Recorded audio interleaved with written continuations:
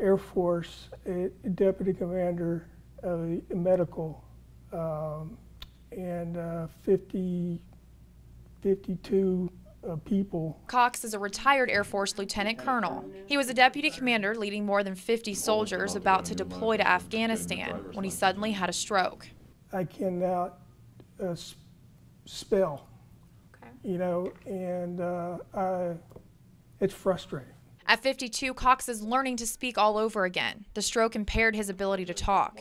USC professor and speech pathologist Julius Fredrickson says Cox has aphasia, which affects speech but not the mind. It's not a problem of intellect.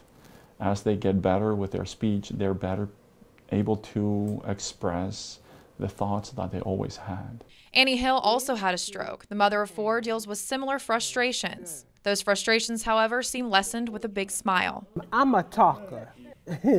So, and, it's hard for get out, because my speech is, so that's mainly why. Both are patients of Dr. Fredrickson and will take part in a 5-year study using low electrical currents on the scalp to improve the pace of therapy. The voltage is very low and cannot be felt by the individuals, and Dr. Fredrickson is looking to see a 10 to 30% increase in patient progress. And it's not something that is just going to go away in the next few months. It's going to be there forever.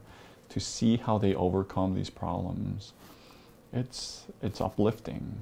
It's my life, and press on. But sometimes I get down, but